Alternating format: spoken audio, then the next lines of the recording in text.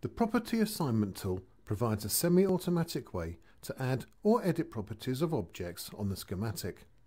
This demonstration will show just a couple of the many uses of the tool. First, let's look at how you can annotate bus taps using the Property Assignment tool. Here you want to assign a string to the net property so that the bus tap connections are correctly assigned to the appropriate net.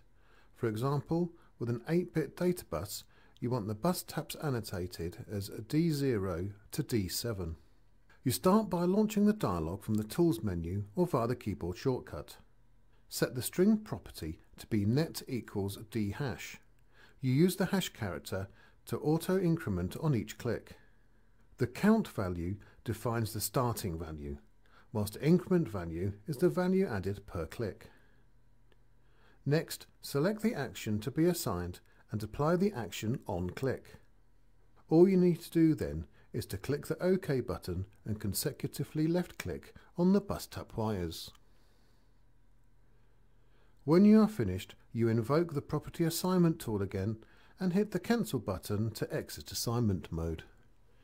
To take another example, let's assume that you want to change the footprints of all the resistors that are currently listed as having a Res 40 to an 0805. The first thing you need to do is find all the affected parts, and you can do this via the Search and Tag tool. You invoke the dialog from the Tools menu or keyboard shortcut T and use Property equals Package and String equals Res 40 to select all the components you want.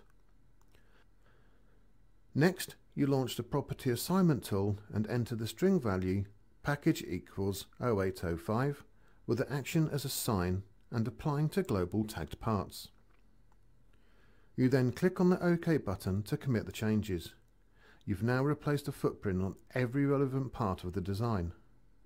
This can be verified either by using Search for 0805 packages or by editing the properties of individual resistors to view the assigned package type.